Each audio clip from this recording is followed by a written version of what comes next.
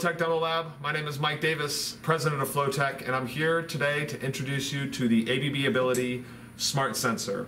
I'm holding the Generation 2 Smart Sensor in my hand, and through this window you can see the Generation 1 Smart Sensor mounted on one of our motors here in the demo lab. Why the ABB Ability Smart Sensor? Well, the Smart Sensor is a wirelessly connected sensor that can mount to your motor or really any rotating piece of equipment. And it connects wirelessly to your phone via Bluetooth or through a gateway that we can provide or ABB can provide to a ABB web portal. The web portal allows you to see what's going on with your motor or rotating equipment in real time, including vibration, axial acceleration, supply frequency, power, among other parameters. You can graph those parameters over time and compare them to each other. You can also set thresholds, so the portal will alert you via email or however you choose to be alerted, so you can prevent critical failure of your rotating equipment and check out what's going on before something catastrophic happens. Installing the Smart Sensor is quite easy. They can be installed on finned motors or non-finned motors. The one behind us is a finned motor application, and we have some exhaust fans that will receive the Gen 2 sensor we have here. And once the sensor is installed, it's an easy connection to your phone app where you can set up the Smart Sensor, input the motor data, and be up and running relatively quickly. Now we are looking at the ABB Ability Smart Sensor web portal. And within here, you can see all about what's going on with your Smart Sensor. Keep in mind that this Smart Sensor has been installed in our demonstration lab. So you'll see some peaks here. This black line is overall vibration. You'll see some peaks for vibration, or at least one peak over the past week. And that's just when we ran the Smart Sensor last, or ran the demo lab last. But what I'm also showing is skin temperature, which changes based on the temperature in the demo lab.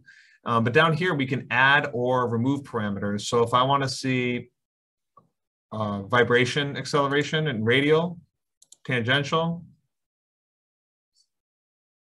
Down here in the health parameters, we can monitor overall vibration, bearing condition, skin temperature. Those are going to show up on the screen by default.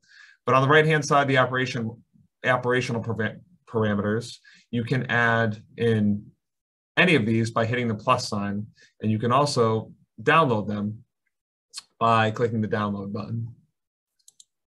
Clicking through the menus here, we have our asset details. So the nominal details and the asset details are inputs that we made. The nominal details are right from the motor nameplate data. And then there's just some future further details on the sensor properties and other reports that are available.